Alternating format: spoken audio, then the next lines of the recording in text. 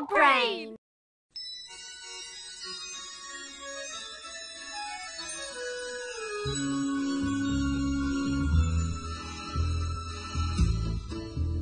If you believe you must be big in order to be tough, then you should get to know me.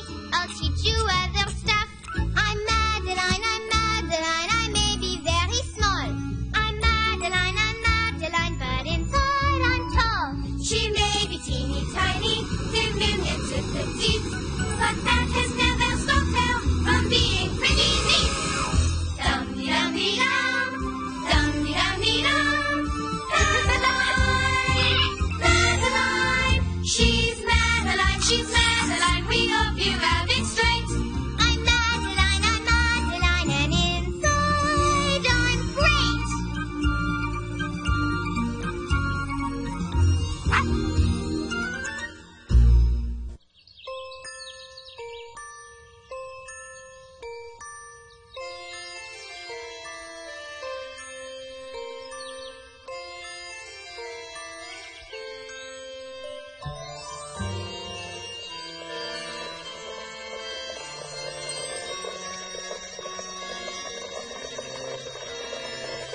In an old house in Paris that was covered with vines, Allons-y, Geneviève. lived 12 little girls in 2 straight lines. They left the house at 9:30.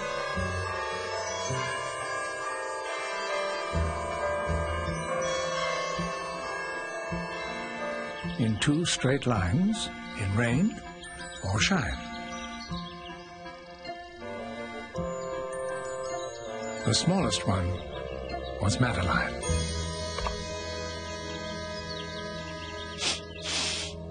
What?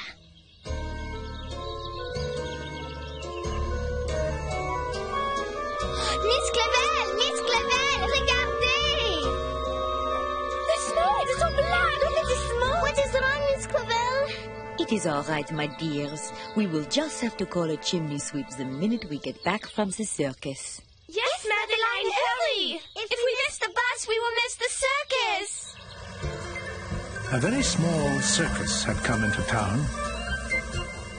A circus which starred the world's smallest clown. There he is, Monsieur Funny Bones. It makes me laugh just to see his picture. The little girls could hardly wait to see a clown who was oh so great.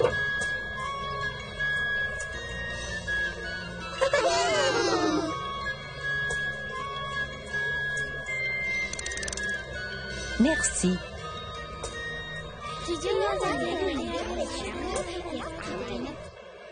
Miss Clavel led them to their places. They sat right in front with happy faces. When do we get to see Monsieur Funny Bones, Miss Clavel? Yes, when do we see him? Is he coming out fast? See how much longer? We want Monsieur Funny Bones! Patience, my darlings. The circus is full of many other wonders. Welcome to Le Cirque Extraordinaire! And now, to open our magnificent show, Antoine the Amazing! All the girls were thunderstruck to see the strong man lift his truck. But now and then some eyes were hiding from the daring bareback riding. Be careful!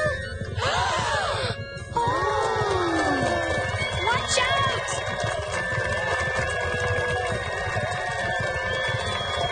Now I know what I want to be when I grow up.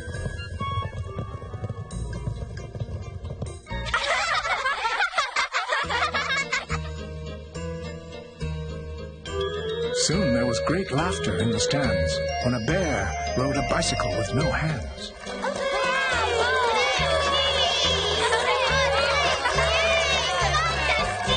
Is he not astounding, Madeline? I could watch him forever. Not me. Then we would never get to see Monsieur Funny Bones. You are right. I hope we see him very soon. Yes, very soon. You will, my dears. I am sure he is backstage right now preparing for his performance.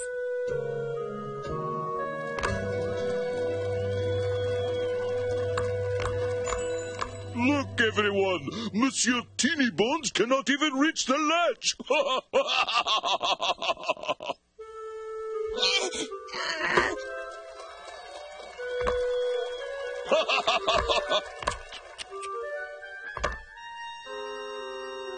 If he were any smaller, no one could even see him!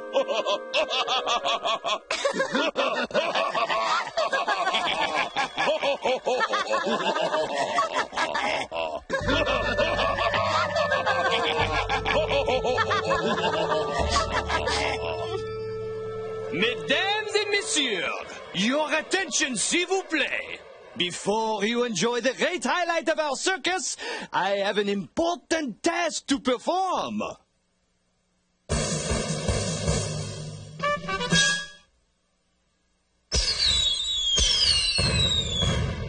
An important task? What could it be? I will select an assistant from the audience to help Monsieur Funny Bones in his act. An assistant? To Monsieur Funny Bones. I hope it is me. No, me. The crowd held its breath as the ringmaster pondered, and over each face his thoughtful eyes wandered. He did not choose the very boldest. He passed right by the very oldest. He skipped the wildest and the tallest, and in the end, he chose the smallest. And what is your name, ma petite amie? Madeline. Mademoiselle Madeline, you are exactly the right size to be Monsieur Funny Bones' official assistant. Merci beaucoup.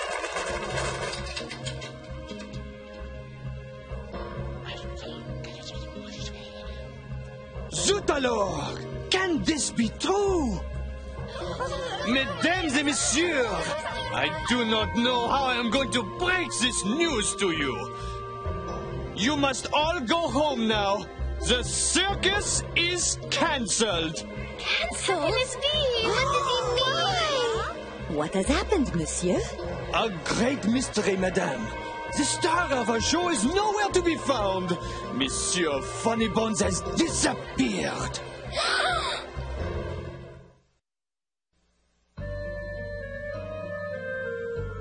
Madeline and the girls were so upset they told Miss Clavel. We cannot go yet. The mystery of the missing clown soon brought a policeman of great renown. Detective Moreau. Bonjour, Madeline. What are you doing here? I was going to be Monsieur Funny Bones' assistant, but he disappeared. Oh la la! Do not worry, ma petite. We will find him. Detective Moreau knew just what to do. He ordered them to find a clue. Anything. A hat, a coat, a glove, a shoe. They searched most carefully round the ring till Moreau cried out, What is this thing? That is Monsieur Funny Bones' sock. And here is another one. Detective Moreau now had a plan. Follow that trash. He rushed away to another can. Monsieur Funny Bones' trousers!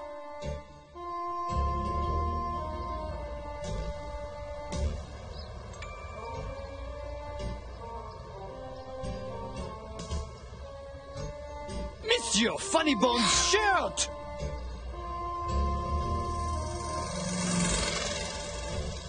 Monsieur Funny Bones' chapeau! By now they had traveled more than a mile, and Detective Moreau broke into a smile. The case is solved. Solved? Yes, Monsieur Funny Bones no longer wishes to be a clown. How do you know this? Oh, this clothing is the proof. He has thrown it away in order to become someone else. But who? The trail leads exactly to that man over there, and I will prove it. Bonjour, Monsieur Funnybones. We have learned your secret. I am afraid not, Detective Moreau. Monsieur Funnybones is a much smaller man. Much smaller. Oh. Then, unable to solve this sad situation, he climbed in his car and returned to the station. And on the way back to the vine-covered house, Madeline was as sad as a lost little mouse. Cheer up, Madeline. Maybe you did not get to be Monsieur Funnybones' assistant, but I did not either. Nor I. I was not thinking about me. I was thinking about Monsieur Funnybones. Why would anyone want to stop being a clown? Clowns make people happy. Yes, clowns make people happy. We happy.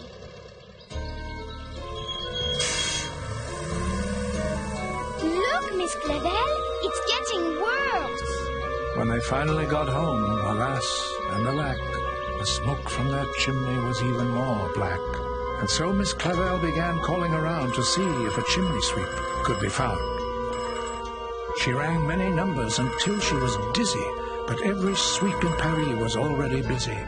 This is most distressing. How will we ever get our chimney clean? Then a sad little man, all covered with grime, knocked on the door at just the right time. Bonjour.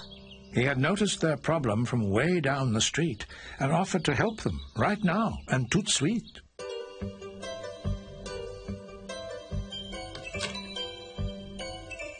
The sad little man settled right down to work. The task was most dreary, but he did not shirk.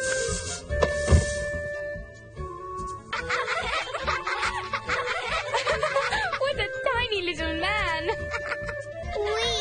He is almost as tall as Madeline. When the job was completed, they could not believe their eyes. The view of their chimney was such a surprise. The chimney was spotless, above and below, and the smoke coming out was whiter than snow. You did a wonderful job, Monsieur Chimney Sweep. Merci, Miss Clavel. No one has ever cleaned our chimney so well. That is because he is so tiny, he can squeeze into tight places. We really teeny. Chloe, Nicole, you have hurt the feelings of Monsieur Chimney Sweep. Apologize, s'il vous plaît. Pardonnez-moi, Monsieur Chimney Sweep.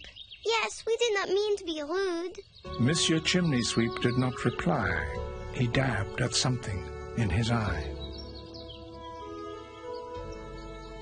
And then he set off down the road, struggling with his heavy load. Aha! Monsieur Funnybones! Did you say something, mademoiselle? What is that? That is nothing. Then let me see it. This is just like Monsieur Funnybones' coat, trousers, and socks. You are Monsieur Funnybones. The chimney sweep is Monsieur Funnybones. Impossible! How could this be? You are right. I was Monsieur Funnybones. But I will never be him ever again. No more Funnybones? Never. I am far too sad to be a clown. A terrible thing has happened. I have lost my laughter.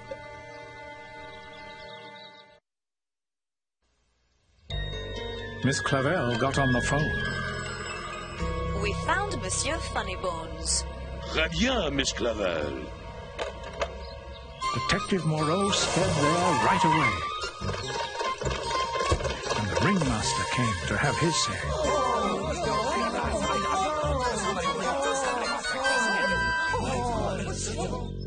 Please, Please, Monsieur Funnybones, I am begging, imploring.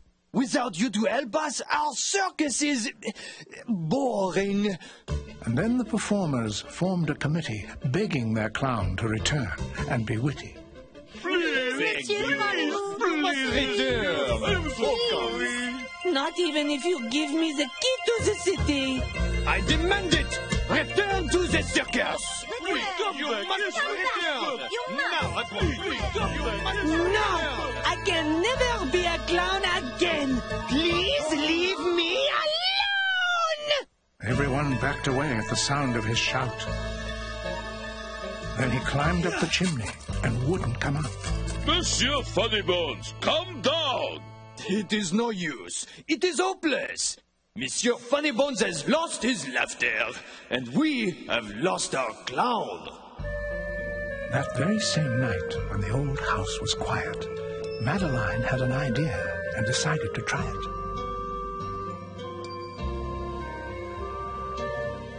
Come out, Monsieur Funnybones.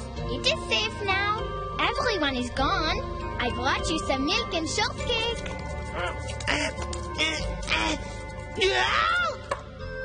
Thank you, Madeline. Merci beaucoup. Why are you so sad? Because everyone laughs at me. They are supposed to laugh at you. You are a clown. They do not laugh because I am a clown. They laugh because I am so small. Maybe they are not laughing at you. They are laughing with you. I do not think so. Well, even if they are, it does not matter. It does not matter. How can you say that? Because when they are laughing at your outside, they do not see how you really are inside.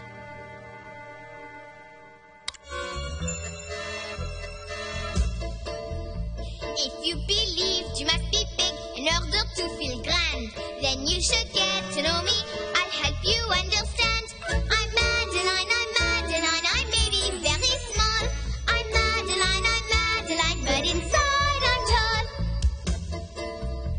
I used to think that being funny had to do with size, until I met sweet Madeline. She opened up my eyes. I'm funny bones, I'm tall 'cause I can laugh. I'm funny bones, tall as a giraffe. We're short but sassy, Cute but classy, miniature but strong.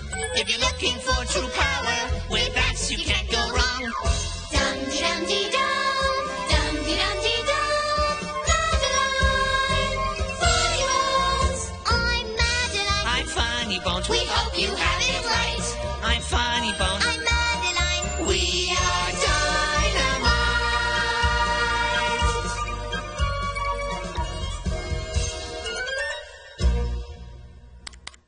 Maybe you are right, Madeline. And someday perhaps I can laugh and be happy enough to be a clown again. I bet you can be a clown right now. No, I cannot. Not yet. Monsieur Funnybones' face was still sour as a pickle, but Madeline fixed that with a fast little tickle.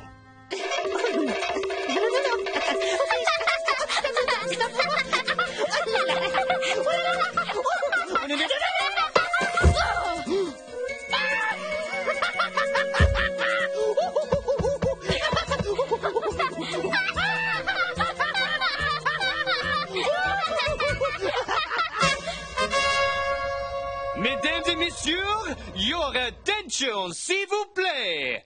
Introducing the world's smallest and greatest clown, Monsieur Funnybones.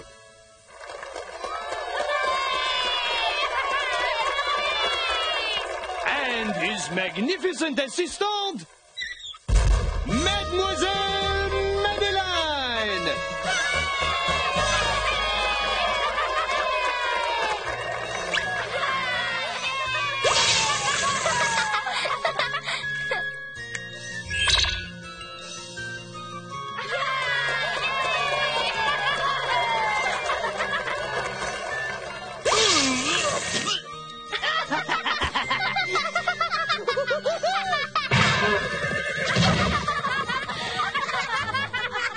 It is so good to have you back, Monsieur Funny Bones. I am sorry if I hurt your feelings.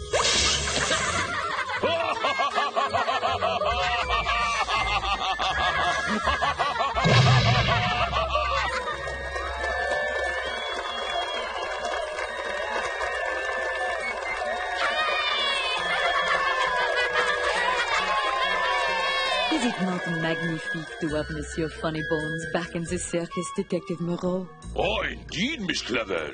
This has definitely been one of my most successful cases. The girls went home and broke their bread. We love our bread, we love our butter, but most of all, we love each other. And brushed their teeth and went to bed. And then Miss Clavel came in and said, J'ai fatigué. I am so tired. I have never had a day when I laughed so hard. It was good to see Monsieur Funny Bones being so happy again.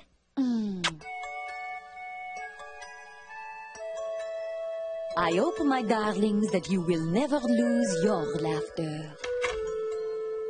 Do you think we will ever lose our laughter? Never.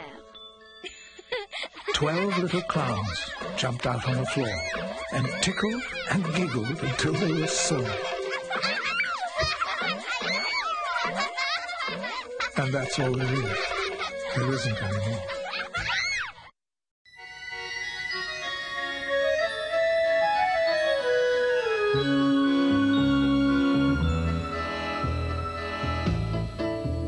If you believe, you must be big in order to be tough. Then you should get to know me.